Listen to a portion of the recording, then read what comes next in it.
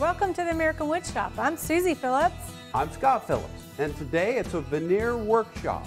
So A to Z on how to do veneer on a simple chest of drawers with a story. Stay around for the story. The American Woodshop with Scott Phillips is brought to you by Woodcraft, since 1928, providing traditional and modern woodworking tools and supplies to generations of craftsmen. Woodcraft, helping you make wood work. Craig, from the first cut to the final assembly, providing woodworkers with products that help simplify woodworking challenges. Craig.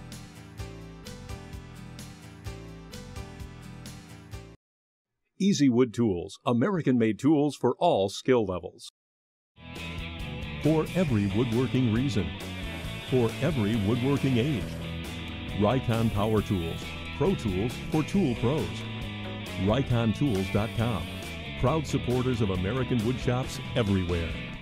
Everybody has a piece of furniture that's been veneered. Have you ever tried to do it? This is a workshop on how to do it. We're going to redo this chest of drawers. Susie, have you ever done work like this? Not on my own. I've helped you a little, but not so much. Okay, so here's for everybody that has never tried it before. And Susie, on the line, I want you to put that, I want you to slide it to this edge right here, please. Okay, on the line. Okay, right there. on that side. Okay. Okay, right there. And what we're doing with a 4x8 sheet of veneer is using a veneer saw. Handy little tool. Now watch what happens. I score it here, and I hold the edge of the saw blade up against the straight edge, and I can't go all the way across. Whenever you do veneer work like this, it really helps to have two people working on it. And then Susie, you see how I use that? I want you to do the same thing on your side, okay? Okay. She's never used it before. I'm going to slide that off. Okay, so you don't hit the crossbar, and this is just a drywall square. So go ahead and make the cut. Just hold it down. 1, score light cuts. Usually you have to do 3 or 4 cuts. Okay, so that frees it up.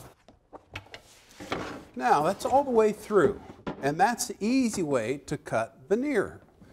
And look at that beautiful grain. That's going to really look nice on there. And that will be the front of this chest of drawers. And take a look at this project. It tells a great story. The Woodworkers of Central Ohio Club every week heads to the Furniture Bank of Central Ohio to build these by the thousands. And so we need to head there to see how they make these, and then we'll come back and do a veneer workshop. And one other thing that I will do, though, so that we're ready to veneer when we come back, is use a bit of timber mate wherever there's a countersunk screw hole and fill those countersunk holes. So when we come back, we can get to the sanding and then the veneer work. But now, off to Columbus, Ohio. Welcome to the Furniture Bank of Central Ohio. We're here with Steve Votaw, the president. Hi, Scott. Welcome. Thank you so much for what you're doing here and the welcome. But this is a beehive of furniture activity. What's your mission here? Our mission is to really help those families in our community who are struggling with poverty and don't have a good home to live in. So what we try to do is alleviate some of that pressure by giving them used and built furniture so that they can stabilize their home life. Okay, so the chest of drawers that we're going to veneer today on the American Woodshop was made here by the thousands. That's right. They pump out easily 7,000 pieces of furniture a year. And altogether, it's been over 30,000 pieces of furniture.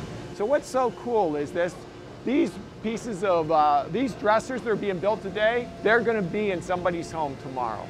Outstanding. And it is just such a blessing that we have such great volunteers and committed individuals who are willing to make life a little bit easier for our community residents. Outstanding. Well, we want to meet one of the woodworkers, Sure. hear their story, and then see the jigs that you guys use to build these. Great. Absolutely. Thank you for the welcome. Well, thank you. Mike Quinn. Hey, Man. Scott. Good to see you. Good to see you, Mike. Now behind us you have a beehive of the Woodworkers of Central Ohio. We do. And you've organized this. How long have you been doing it here? We've been doing this for a little over 5 years now. And there's a line that you use for the furniture bank. What is it? Well, we like to say we're turning empty houses into homes. And we do that by providing furniture at no cost to people in need. Well, this is an amazing job that you're doing here. And the cool thing, Mike, is that these volunteers come in 2 times a week and just build pieces of furniture to the thousands. Right. We've got about 35 members of our club who come in on 2 days a week and construct dressers, not only dressers, but also bed frames and tables. Essentials that any home needs. Absolutely. Okay, and the one that we're going to veneer later in the show today, that will be sold to support this cause. So you don't just have to build furniture, you can support the furniture banks at any level. So get involved locally, whatever you do, because they are all over America. Absolutely. There's 40 or 45 furniture banks throughout the country providing the same services that we do out of our Central Ohio Furniture Bank right here. Okay, well, your woodworking matters, Mike, and thank you for volunteering your time. Now, it's off to see the jigs and fixtures that they use, and if you want more information or even plans, you can contact the Furniture Bank and they'll help you out with that. Right. Or you could also contact our Woodworkers of Central Ohio through our website, wocoweb.org. Okay, off to Lou. Time for woodworking. What we're going to do is take you on a whirlwind tour. Okay. This is the first operation. We're taking the raw material that we get from solder furniture making up in the northern Ohio. They send us panels for us to fabricate the chest. The first operation is going to be panel saw cutting. And those are heavy sheets. Those weigh 80, 90 pounds. That cart was designed and built by our woodworker right there, Mike Simpson, and he made that to ease our back pain. And it's worked out great. We've had thousands of panels already put through that. Now, Lou Thatch has been the brilliant man behind this, and everybody contributes their ideas. Oh, we all do. But from here, it's to the panel saw. Panel saw next. Right now we're making the shelf portion of the chest, and we'll follow that all through the different operations.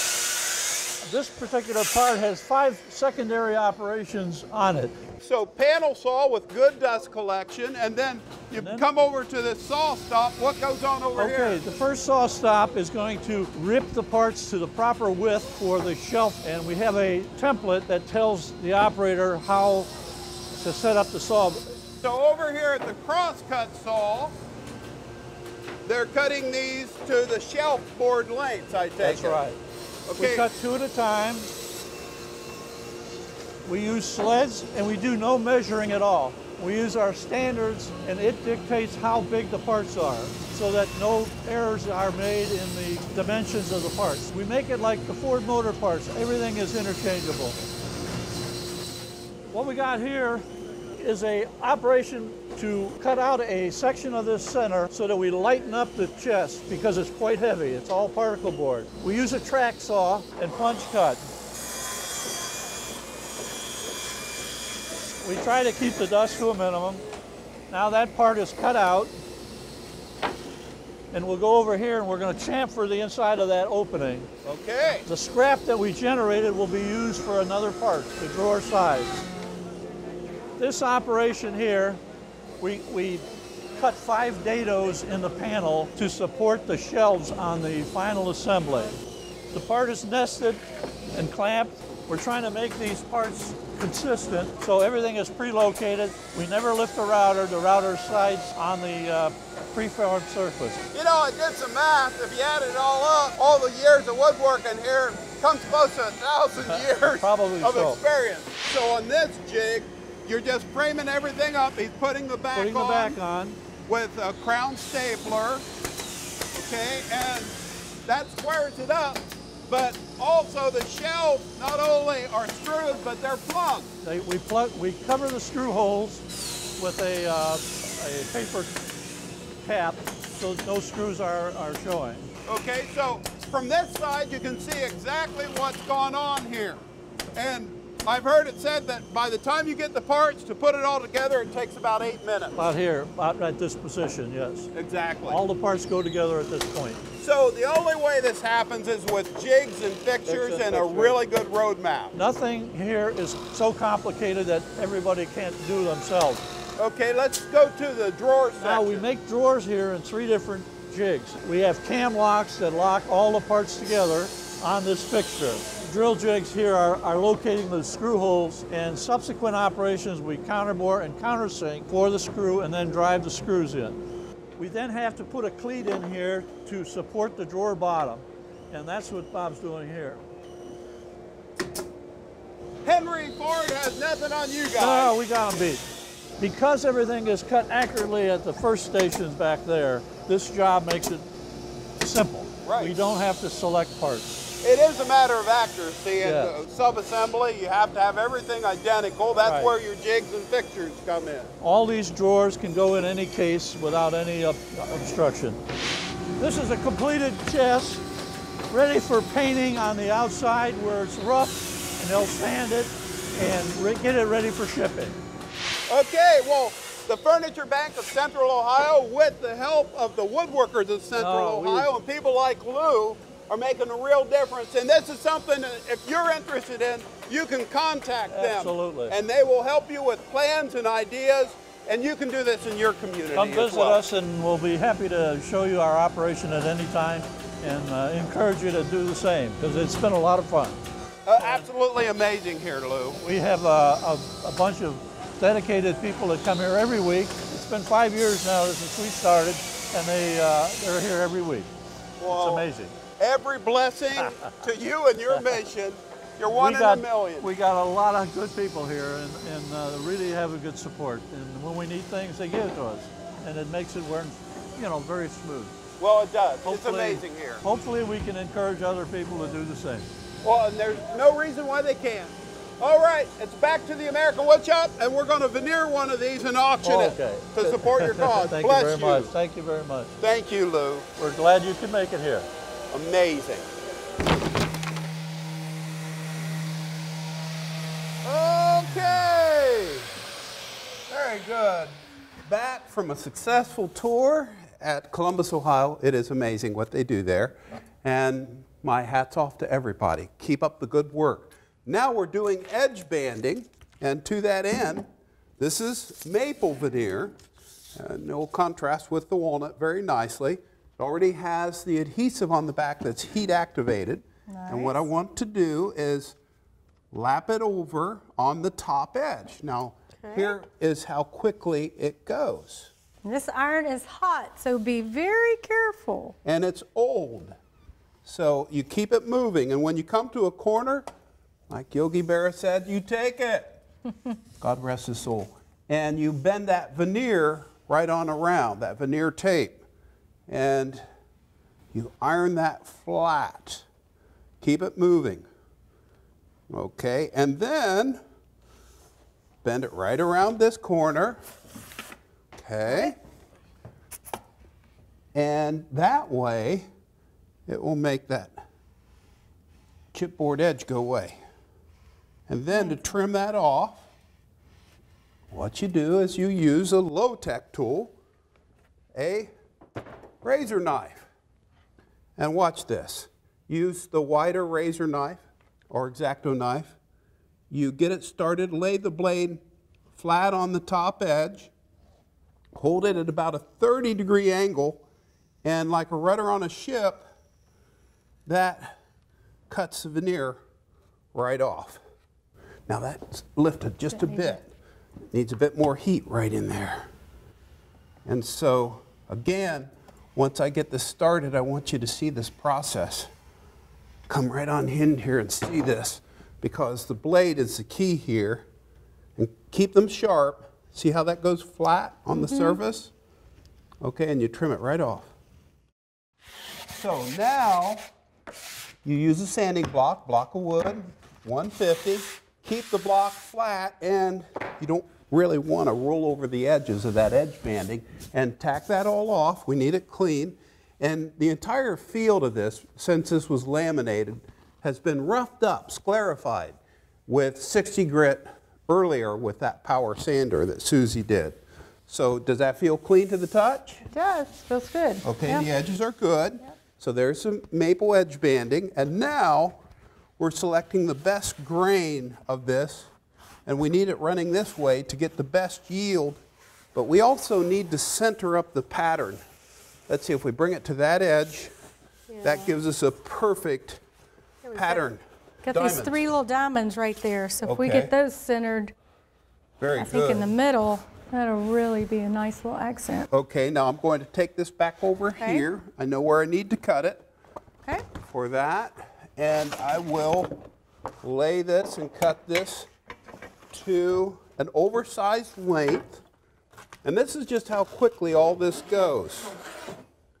Do not be casual with this saw. I want to keep it flat against that edge, never riding on top where it could harm my fingers that are holding that straight edge down. And the cool thing about this is, as long as this is roughed up, this has a wonderful adhesive. It's peel and stick. And do not try to line up edges, because if you do, you're going to be short somewhere. Where you want about a ½ of an inch overhang all the way around. How am I on your end? Okay. Okay. You got a little bit over. Okay, that's okay. And that looks balanced. The grain's running the right way right there. And here's the thing. You start in the middle, always in the middle, to press air bubbles out. And you use the same block of wood to gently go from the middle of the field out and get that flat without any air bubbles. Right. And then, what do you think? Do we have it? Looking That's good. perfect. I think so. Okay, the balanced pattern, that's really good. And now this is the key. With overhang all the way around, we're going to flip this upside down and trim off the excess. Okay. Okay, let's get that done. Okay, now go ahead and cut that front edge off. And you can see the dark edge that's hanging out. And that's key whenever you veneer something. Never try to cut a piece of veneer and have it go precisely where you want it to. Always have a little extra hanging over. So there's your first score, okay, and you'll do a total of 3 or 4 more until that comes off. And it's key to keep that blade flat against that edge, because if you angled it, there's a chance that we could, when we sand through the final sanding, see the edge of the chipboard or press board. Yeah, it needs a couple more passes there. Yep. You're doing great. Good job. Yay. And that's across the grain. I gave you the hard stuff to cut. Yeah, I saw that. It's always easier to cut with the grain like this, keeping that blade flat against the edge. Now we'll trim this off and take a look at the finished cuts. She's keeping it flat on the surfaces here, and you can chamfer the edge ever so slightly, like so, like that, just to get rid of the fuzz. And that is a beautiful top. Now, let's flip this around, like so, set it down, Okay. like that, and make sure this is clean with a tack cloth after the sanding. And again, these were filled, the screw holes were counterbored, and there's filler in there, and it's sanded with 60 grit. And it's time to lay the side pattern on using another technique that works beautifully. And trust me, keep an eye on that grain. I want it pointing up, and it is, although that's pretty straight grain. And in this case, I've got a good straight edge. I'm going to butt right up to the bottom, like that.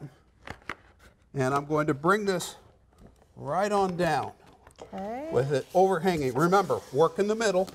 Uh-oh. We've got, oh, that will be edge banded. That's good. Okay, we're good. All the way around. Work from the center out. You hear those air bubbles going away.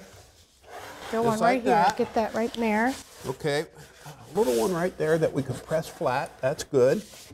And when everything is nice and flat, now I'll use a razor knife. Now watch what happens here. This is going to be maple edge banded. I can ease this blade straight through to the far side like a rudder on a ship. I trim this edge right off. You don't have to use a veneer saw. You can use the utility knife, or the razor knife rather, just like that. So I'll trim this off using this technique, and then it's onto the drawers. Okay, that's all profiled very nicely. Looks great, Scott. Ready for the edge banding. Yeah. And now I know you have a job to do, so I do, but salute thank you. This is really, really fun and easier than I thought it was. So Okay. thank you. So you're going to do a bunch of these for the furniture bank, right? Sure, if you help me. There you have it. All right, Okay, you got the thanks. drawers and everything? I All do. to yourself. See ya. Okay. Now, here's the process. Next, I'm going to get into edge banding everything. The drawer fronts will get done, and also the edges along the case here will get done, and I'll trim that off and sand it just like we did before. And then what I can do is start to veneer all the remaining surfaces. So I want the grain on the drawer fronts to all coordinate and line up together. So I've cut those to match, and I apply those, work out the air bubbles, make it solid, and flip it over and use the saw to trim off the excess from the edges. A little bit of light sanding, and then we can take a look at how this is coming together. Okay, now all the veneer is completed now, and I'm going to roll this solid chest up, and look at that grain pattern. That's just beautiful, the way it flows back and forth, adds balance. And this does remind me of a shaker chest. It's symmetrical, it's balanced, it's simple. So I have shaker pulls here.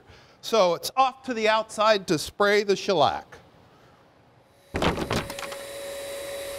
I'm using a 1.5 pound cut of garnet shellac with a little bit of trans tint dye in it. And you can see how I use that wood to hold the knobs up. And with the gun set on the diagonal, that gives me the spot pattern cut down on the flow. And this is the way that I can, with minimal tape, get in and do the detailed areas without spraying the drawers. Now, when I dial that like that, that gives me that pattern, or like that, this pattern. Now watch, with the grain. And you notice as I spray, I pull the trigger on and off. I'm not wasting material with this high volume, low pressure spray system. So there's the beautiful walnut drawer front. And I'm going to set this up now for this pattern. Now watch what I do. Keeping the point about 8 inches uniformly away from the material, I'm moving my whole body as I spray. So I'll use this technique to get 3 great coats of this on.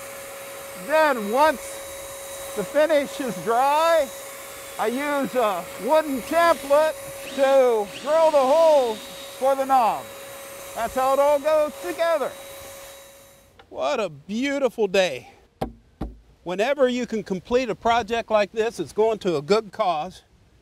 And the furniture bank really is a great cause. Every day they get pieces of beautiful furniture like this to folks that really need a little bit of help getting going. And the Woodworkers of Central Ohio, with that shop set up in the furniture bank, they're making a difference. They're making their woodworking work. And this is something that can be done all over America. So check it out on the web, the furniture bank in your area, and support it. This will be sold at Artistry and Wood in Dayton, Ohio to support the Furniture Bank in Ohio. Every blessing to you and your wood shop, and get busy out there. Make a difference. Thanks a million. See you next week.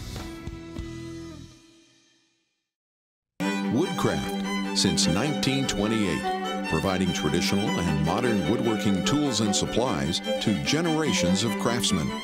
Woodcraft, helping you make wood work. Craig, from the first cut to the final assembly, providing woodworkers with products that help simplify woodworking challenges. Craig.